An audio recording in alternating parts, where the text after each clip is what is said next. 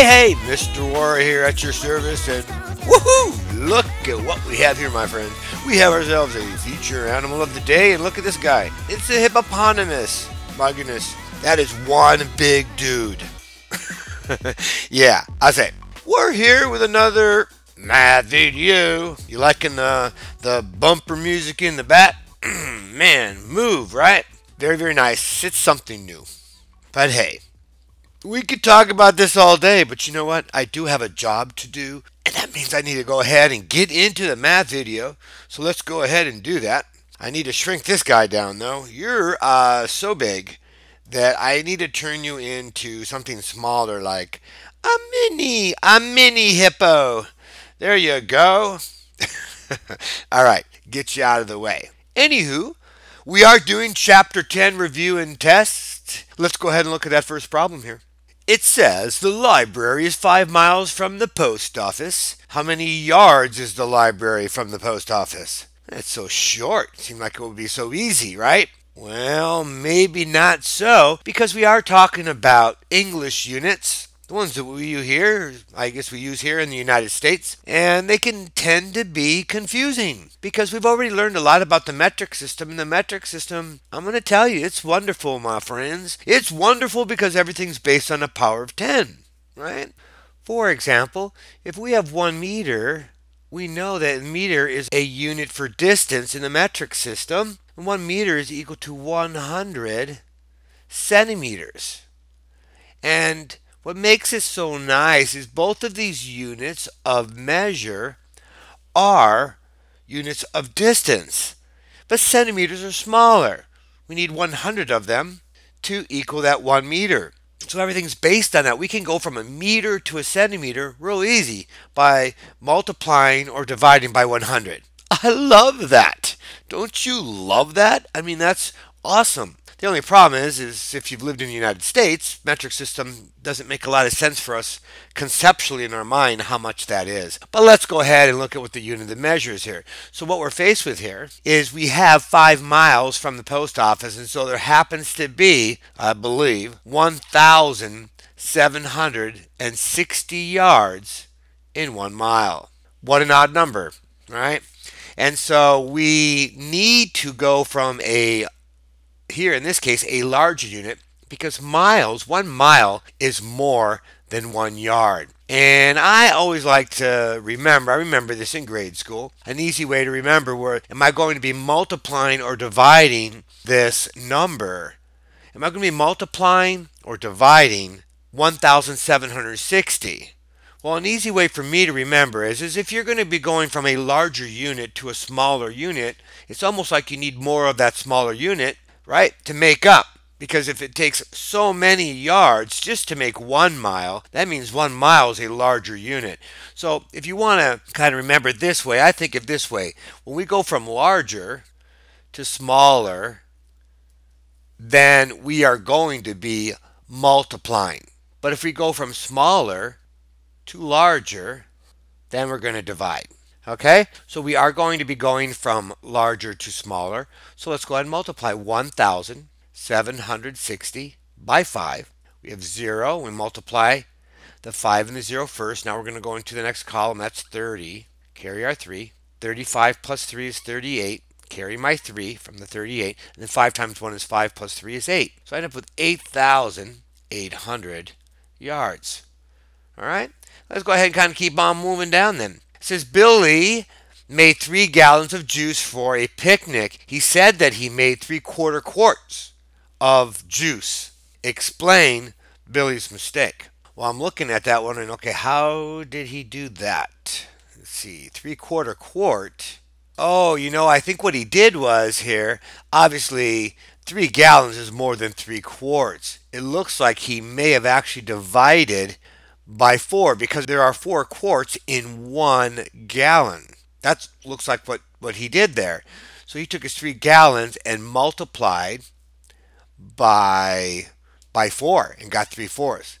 And that would make sense because there's 4 quarts in one gallon. So that's probably where he made his mistake. So I'm going to say Billy divided the number of gallons by 4 to convert into quarts He should have actually multiplied the number of gallons by 4. And again, this goes to our example because we're going from larger to smaller. We're going from gallon is a larger unit than quart. Therefore, we need to multiply. Okay, so there we have our explanation for that particular problem. Anyway, number 3 says the drama club is showing a video of their recent play. The first showing begins at 2:30 p.m. The second showing is scheduled at 5:25 p.m. with a half-hour break between the showings. Okay, part A, how long is the video in hours and minutes? Okay, nice. Well, I'm looking at this problem, I'm thinking we're dealing with a clock. What better thing to have but a clock? Oh, where could a clock be? Well, thank you there, Mr. Clock. Now, referring back to the problem, it says that the showing begins at 2:30. I'm going to go ahead and set the clock. That looks like going to be about 2:30. Now, I think on this problem, I think I would solve this problem. I have it set for 2:30, but I'm thinking maybe I'm going to go ahead and I'm going to work backwards on this problem. So I'm going to go ahead and it says that the second showing is scheduled at 5:25 p.m. So thinking backwards, I need to take a half hour off because that 1/2 hour break between the two showings. So here's 5:25, here's 5:15 p.m. So I'm going to move all the way 1/2 hour. Okay, 30 minutes. That's going to move that to coming up on 4:55. So now I can find the elapsed time from 2:30 to 4:55. And since I wrote my 4:55 p.m., I'm going to keep that here. Now I'm going to move my clock back to 2:30. Now I have 2:30, so I'll remove this minute hand. 2:30. Here's 3:30. So I made one complete rotation. Okay, so now that's 1 hour. Now I'm going to go ahead and do a second hour. I'm going to go to 4:30, and then you get to 4:55, which is this distance here. It's going to travel from here all the way up to my 4:55, which is right by the 11. And that is 25 minutes. Therefore, how long is the video in hours and minutes? 2 hours and 25 minutes. Now explain how you can use a number line to find the answer. Okay, so I wrote my explanation, how I could kind of like use a number line. I actually used the clock. I don't know if that qualifies for the answer, but it is a strategy. It was a strategy that I thought made the most sense. So let's move on to the next problem here. Part C. Yeah. The second showing started 20 minutes late. Oh no. Will the second showing be over by 7:45 p.m.? Explain why your answer is reasonable. Well, it says that the start of the second showing was at 5:25 p.m. So if that show starts at 5:25 p.m. and now we're talking that it's going to be 20 minutes later, well, that would be 5:45 p.m. And 5:45 p.m., if I add on 2 hours, 6:45, 7:45, by just doing that, I can see that the second showing will not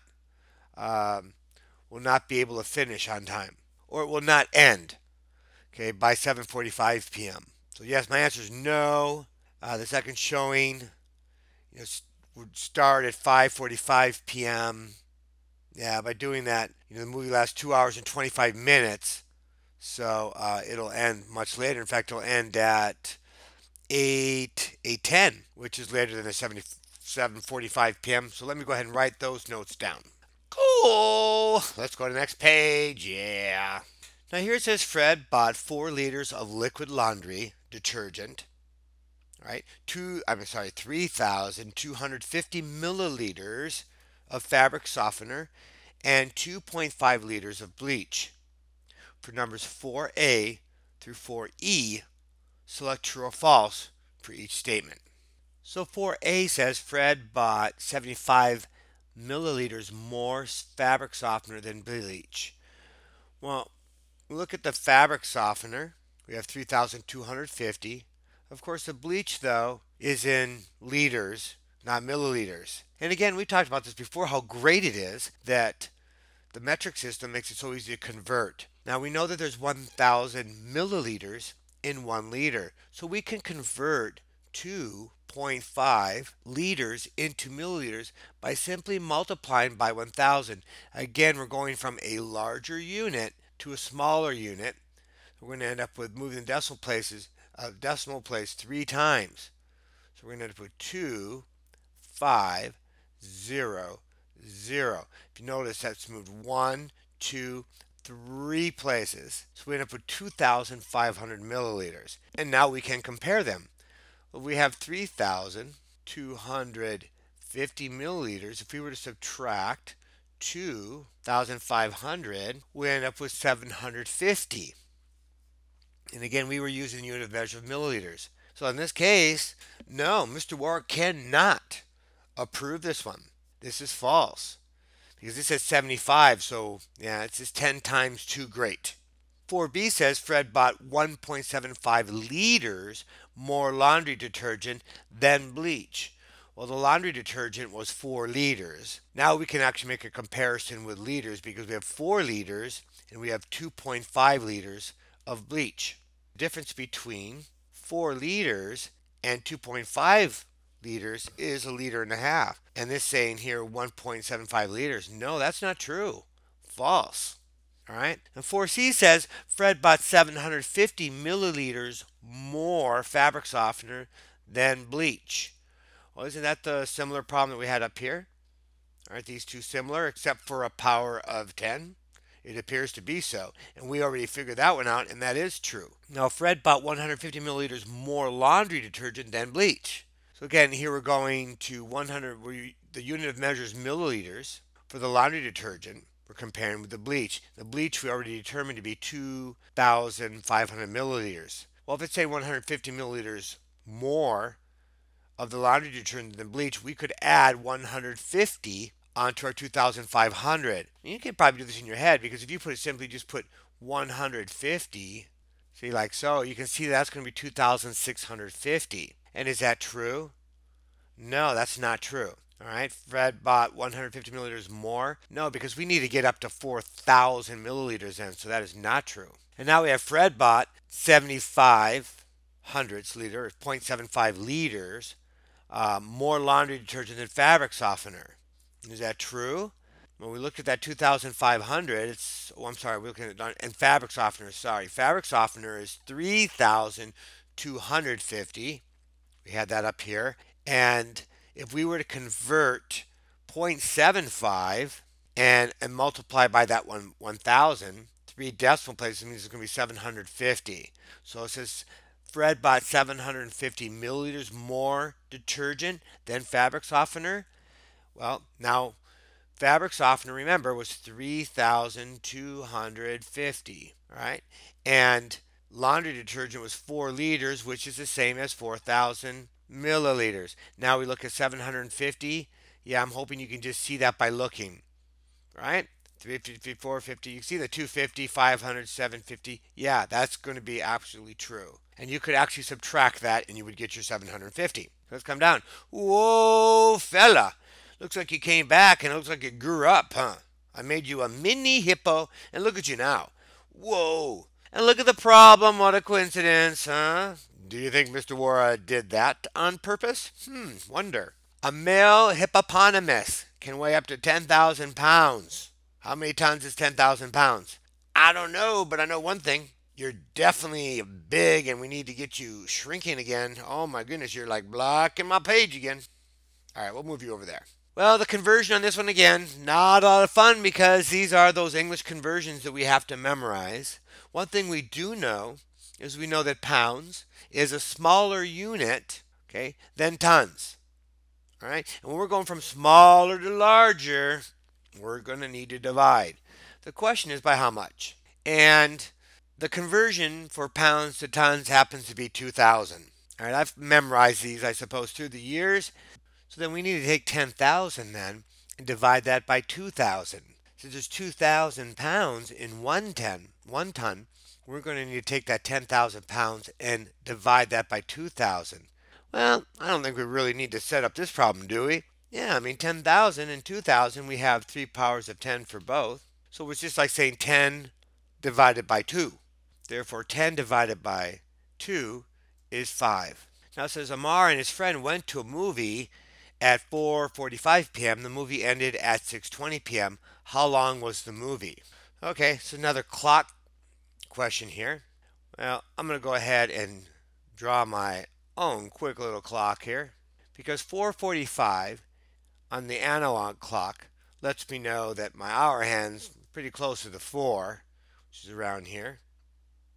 And then 45 is over here. So this is actually the 9 that's here, the 6, the 3, and the 12. So 4:45 just means I'm going to be going around one time, right? Be 5:45.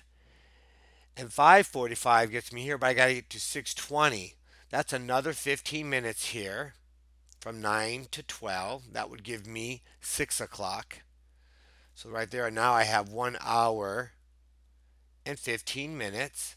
And now I have a 20 more minutes. So I'll add on to here. And now I have 35. So my answer then should be 1 hour and 35 minutes. Now Mark got home 45 minutes after the movie ended. What time did Mark get home? Explain how you found your answer. The movie got over at 7:20 p.m. Now we're talking 45 minutes later. Now interestingly, 45 minutes here almost, it's 40 minutes from 6:20 to 7 o'clock. So 45 minutes means it's going to be 7:05. So what am I basically doing? I just need to find 45 minutes later, right? 45 minutes after 6:20. So when I count from 6:20 to 7 o'clock, I get 40 minutes. And then I'm just adding the 5 on the end. So let me go ahead and write those notes. Okay, well, I know you've been hearing that wonderful music there in the background. Woohoo! Yeah. Well, that means the video is coming to an end. There you can see my notes for part B from question number 6. Yes, very fun converting all these units. Now, my friends, live long and prosper.